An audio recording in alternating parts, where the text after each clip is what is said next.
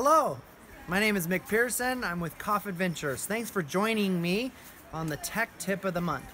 This month, I'm going to teach you how to organize a cordellette. It's important to organize a cordellette because the longer that a cordellette is, the more likely it is to get it caught up on things. Also, there's a social stigma around the organization of the cordellette. In my opinion, I think that you should take both ends of the cordellette and wrap it towards the middle loop of that cord. So I'll grab it right here.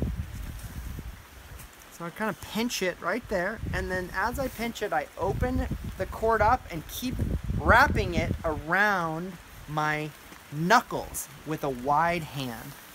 So I'm wrapping it nice and wide, going towards the middle of the cordellette.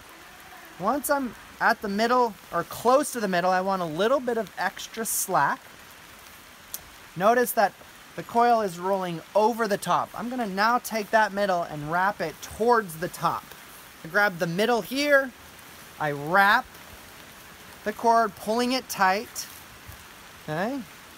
And then when I get to the very middle, I'm gonna stick the middle through the coil, and that is where I'm going to clip.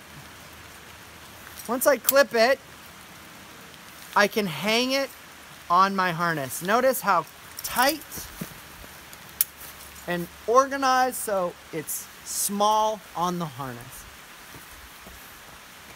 Thank you so much for joining me this month. I hope that you like these tech tips. And remember, if you want to learn anything about rock climbing, please consider joining us at Coff Adventures.